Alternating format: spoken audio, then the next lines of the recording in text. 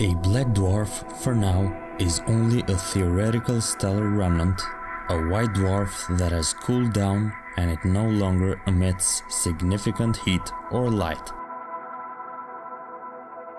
Basically, a black dwarf is the final stage of the life cycle of a sun-like star.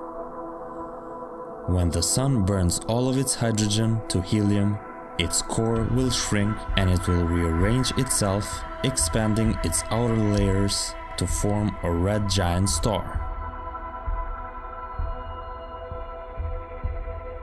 In this stage, it will burn helium for the next 100 million years into carbon, and when it's out of helium, it will once again rearrange itself. So now that the sun won't be dense enough to fuse carbon into other heavier elements, it will slowly shed its outer layers and become a white dwarf.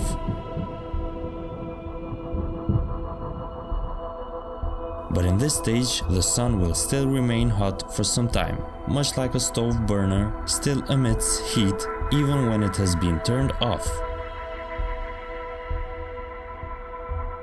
So the white dwarf will still be radiating heat and energy for the next tens of hundreds of billion years until it runs out of heat.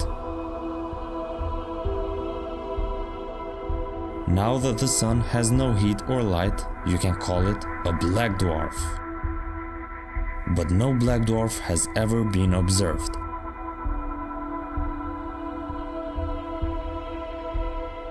Because the estimated cooling time for a white dwarf is in the trillions of years, it is unlikely that there is any black dwarf in our universe, which is only 12 to 18 billion years old. Even if a white dwarf had formed at the moment of the Big Bang, which is impossible since a star must pass through several evolutionary stages that take at least a billion years total, it would still be a white dwarf today, having not yet sufficiently cooled. But even if they existed, it would still be nearly impossible to see them because of the lack of radiation.